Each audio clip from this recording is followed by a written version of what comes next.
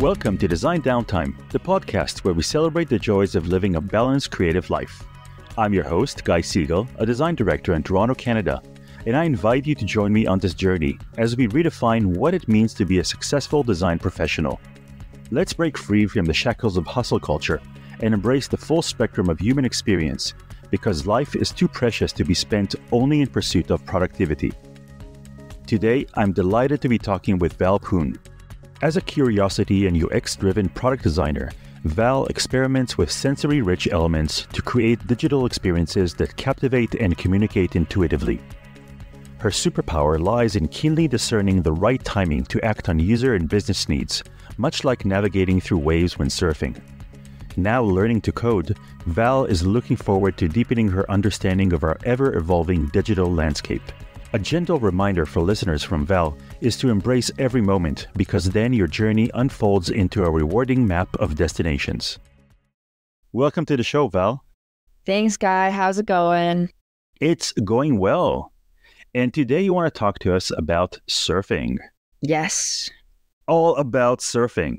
So as you know, I'd like to start with the origin story. So where does surfing come into the picture for you? It's actually interesting because I grew up in concrete jungles. Early on in my life, I lived in Hong Kong for a bit, and we all know it's pure concrete and very tall concrete, maybe with like glasses and different, but we won't get technical there. And then once I moved back to Canada, I still lived relatively close to the city. However, on weekends, my mom did bring us to the ocean, and through news, I would see a woman surfer, kite surfer to be, or windsurfer to be exact, and something about her and something about the ocean and the way she moved in it really intrigued me. So I just kept thinking about surfing growing up, even though I was far away from that environment in my day-to-day. How old were you? For as long as I can remember, I would say probably around like grade 1. I started like at night going to bed thinking about like, one day I hope I become like a surfer. I'll start visualizing myself surfing, even though I knew nothing about how to. And then I think even after moving back to Canada in around grade 6, I distinctively remembered there was a little bracelet with a yellow surfboard on it at this camp that I went to at U of T. And I just wore it like it was like my I don't know, my little charm that I'll like carry around to remember that one day, like I will make this happen. When did it come? The day of actually surfing. Yeah. This is kind of sad, but I can't remember. But I do remember my first time ever surfing was in Hawaii, I want to say, with my high school best friend. We traveled quite a bit together early on, and when we finally got to go to Hawaii together, we were like, we gotta go surfing. And that was it. Like, that was the first time I've ever surfed. It was tough. I loved it. The water was very salty. But what was the most rewarding and strangely rewarding moment was having a granola bar after the surfing session. I used to not like granola bar and like oats. I'm like, ew, like it's so healthy. How is this a snack? How is this a dessert? But then after that one surfing session, the water was so salty. We were working very hard in the water to learn how to even just balance ourselves, that it made that simple granola bar so good. And ever since then, whenever I can go on vacation, it's always like the baseline is always, where can I go surfing next? So I want to talk more about that first session. You said when you were a child and you saw that windsurfer, and that kind of like got you excited about the magical world of surfing that one day you're going to get to. And then the day comes and I'm assuming you're taking some lessons, surfing lessons in Hawaii? Yes, it was a lesson. It was a semi-private lesson with my best friend. And you have an idea in your mind, and it's kind of like the way we, every time we want to do something where we learn something for the first time, there's this ideal in our head how we're going to do it and we're going to be amazing at it. And then reality hits. Tell me about that first lesson. The first lesson, it was very hot because it was like peak season in Hawaii. The waves weren't very steady, so that made it very hard to focus. There was a lot coming at you at once. Like when you watch movies or clips of people surfing, it seems so elegant, so graceful, so relaxing. But in reality, when you're in the moment, especially when you're just learning, it's exactly what you said, Guy. Like it's everything but that. Like I remember the water being super shaky. Getting up was way harder than I thought because I've never exercised prior to surfing before. I was always like more of an artist, like sit at home studio type introvert. So that was quite a lot of reality to face all at once. Good thing about it is, yes, we worked very hard in the water, but it was sweat free because the water was nice and cool. So that was great. Another interesting part that I didn't anticipate is the coral reefs being like the bottom. I imagined before it was like a soft fall. I don't have to be that careful, but actually when it's coral bottom, like getting cut by coral can lead to really bad bacterial infection. So that was something to be aware of as well. What else can I think of that was far from reality? Oh yeah, popping up took forever. Like I think during the 2-hour session together, I've only popped up like for like 5 seconds or 10 seconds max, maybe like 4 times. So that was a huge learning curve, but I loved every moment of it. So we have that first 2-hour session. Mm-hmm. And even though you only popped out for a few seconds, you have your incredible granola bar afterwards. Mm-hmm. The best.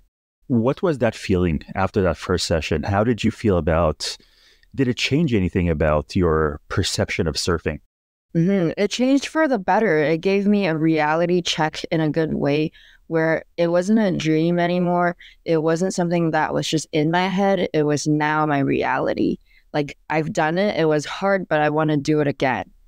So it really validated that like vision I had early on in my head, matching my reality, my feeling, my sensory systems, like everything just felt aligned with a little bit of like bumps and like things that I didn't anticipate, but in a good way because now it feels tangible. So now it becomes something that you've actually done and tried. Mm-hmm. Are you thinking of the next time? Oh, I'm always thinking about the next time.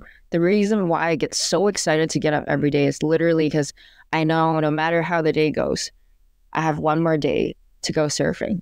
So after the first time in Hawaii, what is the next surfing session you have?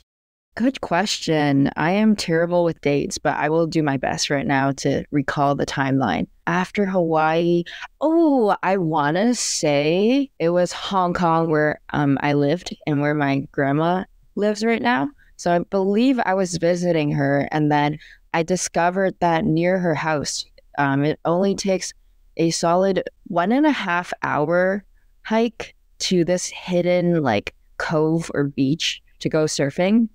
And so that changed Hong Kong's my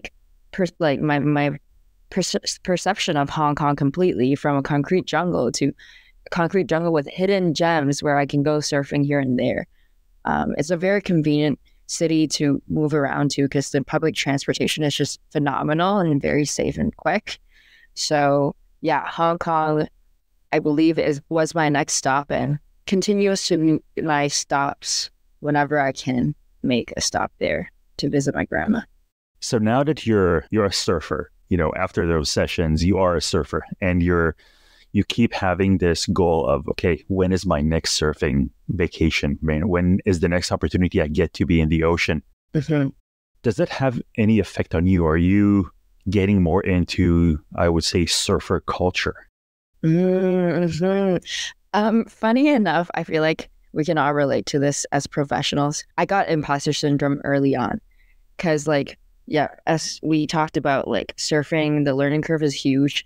And it's something that you need to practice daily, honestly, to hone in on, or else like a lot of my vacations, especially the first day or two when I jump back into the water from being on land for so long, is that I have to suck first. The couple first days, few hours, because ocean and waves are unpredictable. It's different every day. They're never the same.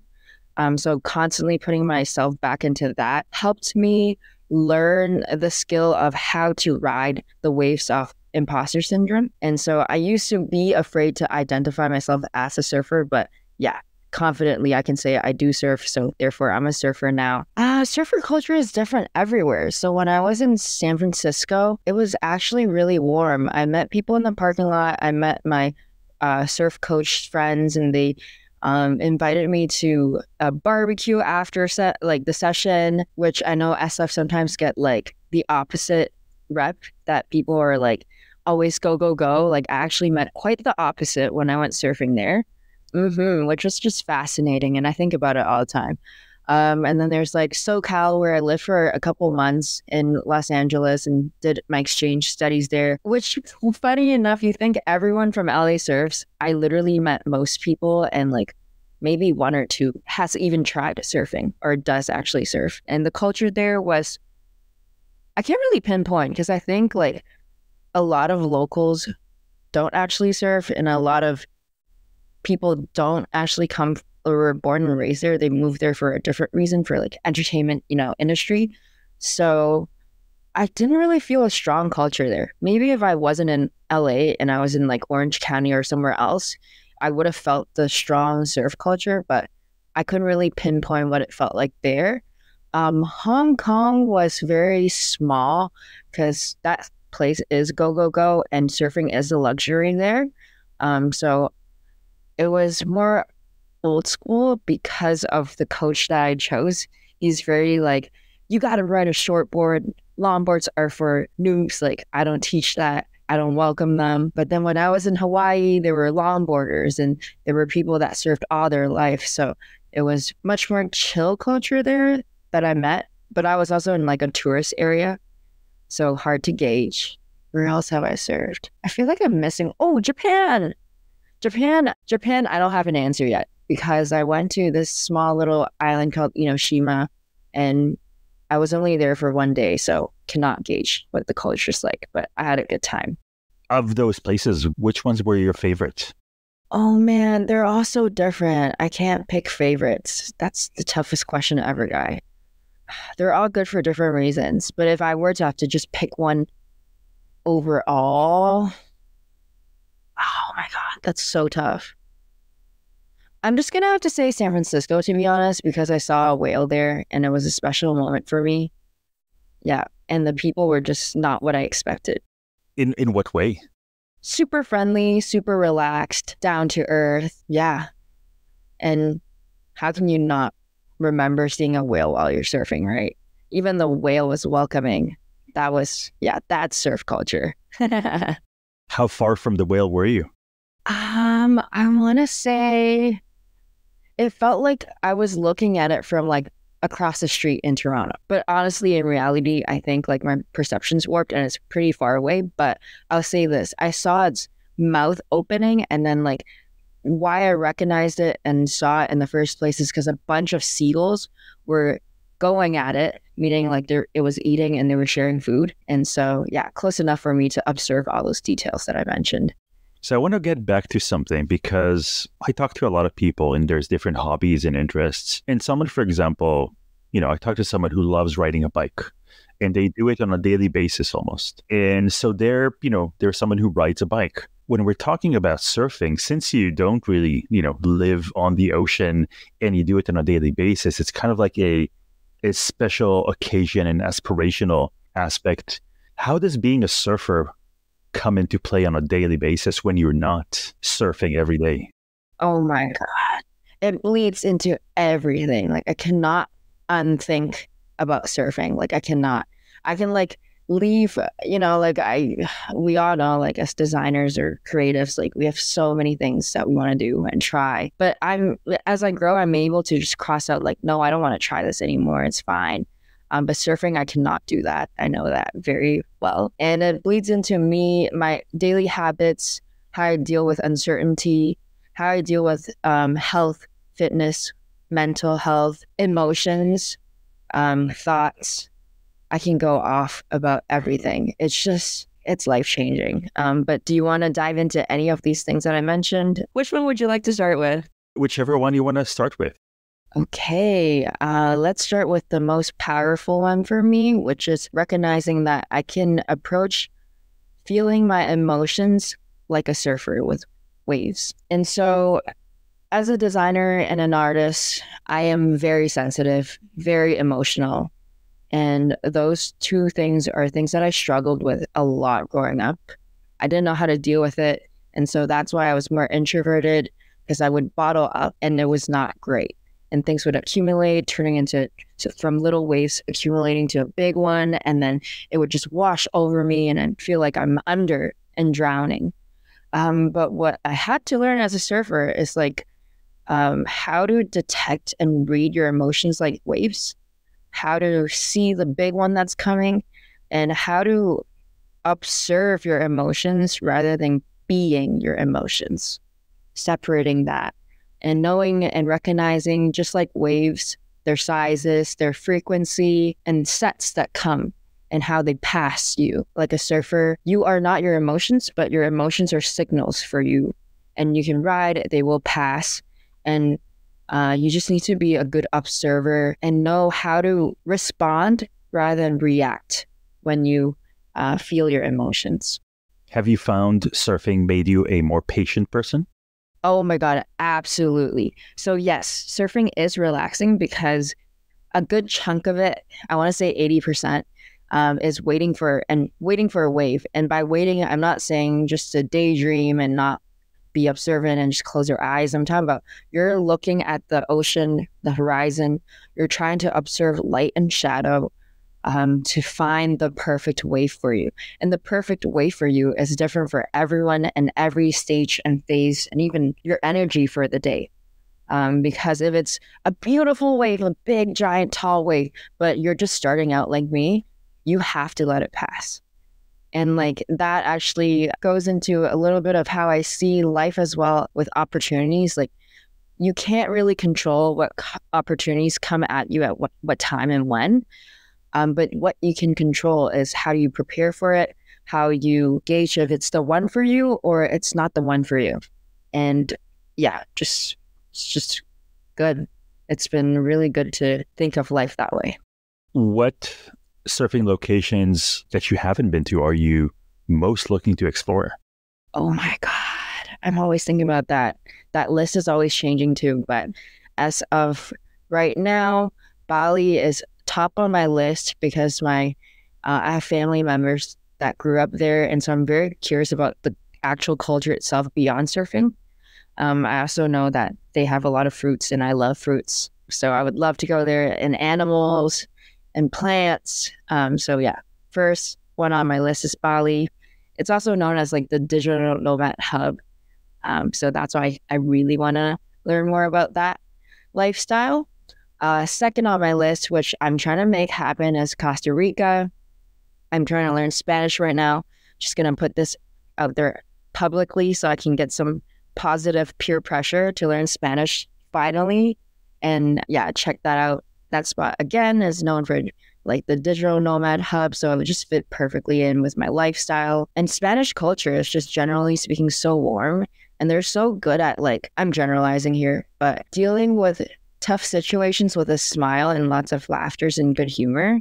So I would love to learn more from them directly and go surfing there in the meantime.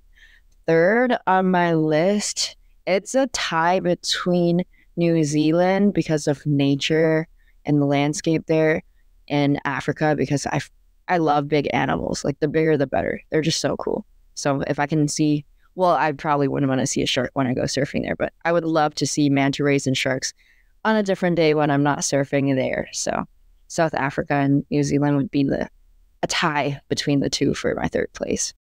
Since this is an audio medium, people can't see the what's behind you on the wall. But if you can tell me more about that sort of planner you have on the wall behind you.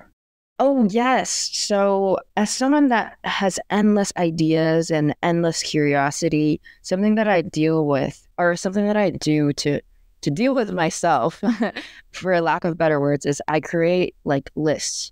And like, I've learned that it doesn't, my list is not a to-do list because that becomes unhealthy when you just keep stacking up ideas and you just see a long receipt of things that you haven't done yet. It's not very healthy for you. So what I've learned is to shift my mindset to think of my to-do list as a ta-da list. Like, if I do it, it's going to be like, ta-da, I did it. But if I didn't, it's fine. It's just, I don't get to say ta-da.